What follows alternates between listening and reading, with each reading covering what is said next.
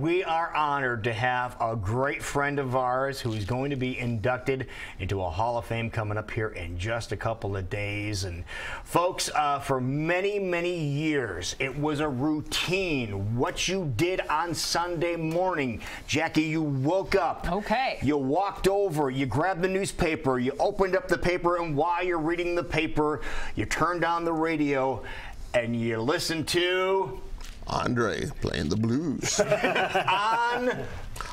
KGGO, the Roadhouse. on the Roadhouse, of course. You've got to say it. I can't say it. Every time you mention the Roadhouse, that was the name of his show. Okay. It's called the Roadhouse. He can say it a heck of a lot better than we can. As soon as he talked, I knew, you know. But Andre, we've known this man for many moons, decades, in fact, and it is such an honor to have you, first of all, here. Thank you. And I'm so happy for you to be inducted into the Hall of Fame. Me too. 45 years of playing the blues actually paid off. How about that? No, 45 years. 45 years of Where did business. this all start? Graduated from U of I back in '69. Got radio right here in Des Moines at 94.9. Then it was called KGGO. Were you planning on going into radio? Is that what you wanted to do when you graduated? I did when I went into college. I was going to go into dramatics and You were? speech. Yeah. So I thought I'd put it to better use and go into radio. And it turned out to be a 45-year career. Wow. I had a chance to work some of the major markets, meet a whole lot of blues people, Go ahead and rattle off some of the people that, because the list would go on for weeks on end, but some of the ones that stick out in your mind. Probably the biggest one was B.B. King. Got a chance to interview him and introduce him at about 3 or 4 different venues. My all-time favorite, of course, is John Lee Hooker. Oh. The man was just impeccable, and he was one of the greatest, if not the greatest blues person I've ever had a chance to meet. And of course, Buddy Guy, I got a chance to meet Eric Clapton, a lot of the young blues up-and-comers, Kenny Wayne, who else, Johnny Lang. Got a chance to introduce them all when they played here in town. Because when you think blues, you think of Andre. Well, I'm serious. Did the job lead you to blues, or have you always had a passion for Actually, us Chicagoans, both You got have ours. it in our blood, yeah. Yeah, he went to So Drake. you grew up with a love of the blues. It wasn't so much of having a job and learning to love it. You've loved it since being a child. From the very beginning, I used to listen to the radio back in the 50s, late 50s, all the time, and I got to introduce myself to a lot of the different performers who were going through the area, who were putting out blues music at the time, even though it was considered rock and roll. It was my dad who gave me the difference between blues and rock and roll. Which is? Blues was called strictly blues. Rock and roll got to start from R&B, which was a lot more boogie-oriented music, if you would.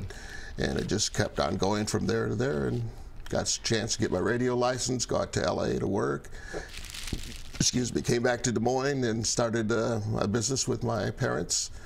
And our restaurants is celebrating our 55th year this year. Well, go ahead and tell us about the restaurants briefly, because we all love them. No question about that. Well, we've been in business 55 years as Tasty Tacos, Inc. And we've gone from one small little cubbyhole to where we were just strictly tables, 4 tables, to about 6 stores that each hold about 100 people or more. So we just opened our grand opening for our 6th store at East 14th and Grand, if you ever get a chance to drive by there and take a look. And yeah, could you have made it a little bit bigger, though, Andre? Because it's about the size of a Hy-Vee store, for crying out loud. And we always do out-the-door crowds. Isn't that great? Especially in the summer, it's hard to contain them all, but we do our best. It is awesome. We're so proud of you. Thank you. It is so great. Now, where could people have listened to you on the radio in Central Iowa, around here? Because you landed at the station I was at for quite a long time. We were there 16, 17 years. 17 years. 17 years. There every Sunday morning. And by the way, for people that watch the ratings when it comes to things that are going on, because that was obviously one of the things that we were very cognizant of, one of the highest rated shows ever on the station was his show. At one time, if I'm not mistaken, the ratings, the percentage of people listening to the radio in Des Moines were approaching the 30 and 40% of all radios that were turned on were listening to his show. What do you accredit that to? Your passion, the music? Why were people listening in so much? It's a combination of all. I loved radio, and I just started to listen more into the blues and get into the blues and collect it, and from then I became a historian in the blues. So it's been an illustrious career for me. Let's explain what this is right in front of us here, too. This is one of the best awards you've ever received. This award is given out to the Blues Society in Memphis, Tennessee. I was named the National Blues DJ of the Year in 2004.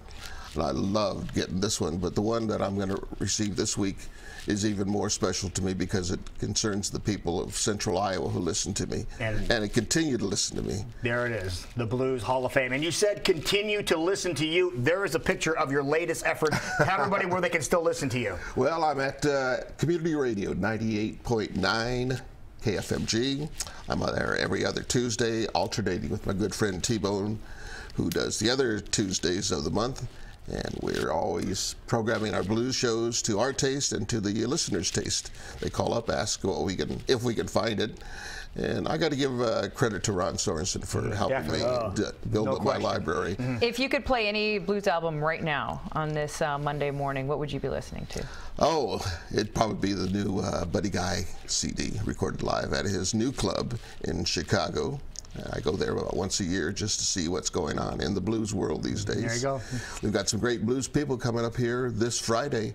The young lady, Sean Murphy, who was with not only Bob Seger, but with Little Feat, is coming to town. She used to go to school at Cedar Rapids somewhere in high school, and she's going to be here for her award. Rob Lombard, local man. He'll be on here in a little bit as well. I've known him for a long time. But Andre, we just want to make sure you came on the program so we could say congratulations in person, buddy. Yeah. Thank you so much for being here. Pleasure to meet you. Congratulations, Hall of Famer. I appreciate the attention you're giving it. Good to see you, my friend. Take care. All right, buddy.